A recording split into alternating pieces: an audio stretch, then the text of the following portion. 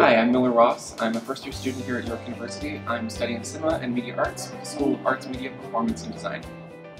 Well, I dropped out of high school when I was very young, and I sort of had difficulty establishing myself in the world and in the workplace. And it wasn't until a couple years ago that I got in a steady relationship. We moved in together, I got a steady job, and I could see my future. I could see 20 years down the line in a way that I never could before.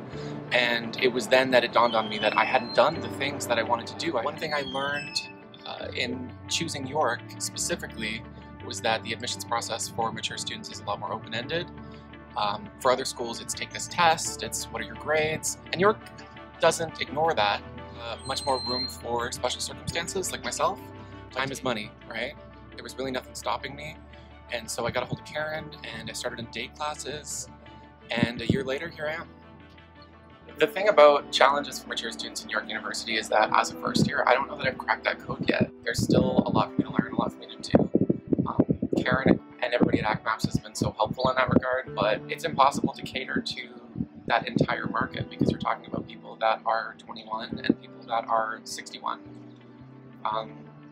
That's, I think, an ongoing challenge that I face in interacting with mature students is as much trouble as I have interacting with freshmen and 18-year-olds and people who went through with the traditional route.